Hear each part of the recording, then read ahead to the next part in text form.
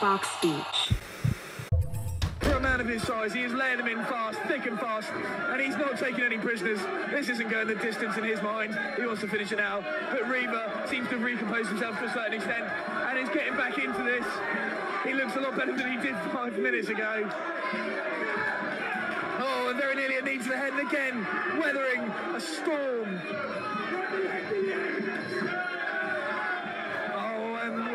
With a nice low kick to the leg, and Dillian's return one. Oh, fantastic stuff. Those low kicks coming in hard. I can't even keep up with the action that's going on. It's fantastic to see heavyweights actually moving for a change.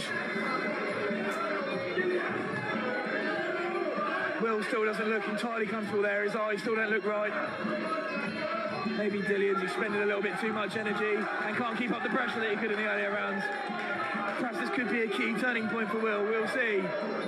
Again, those ropes. Oh, and a knee to the head. Shocking. That has surely got to be the end of the road for Will Riva here.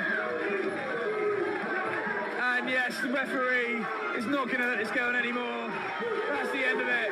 A brave Will Riva and a new WPKL British title, Dillian White. Cracking stuff. Well deserved. Well deserved.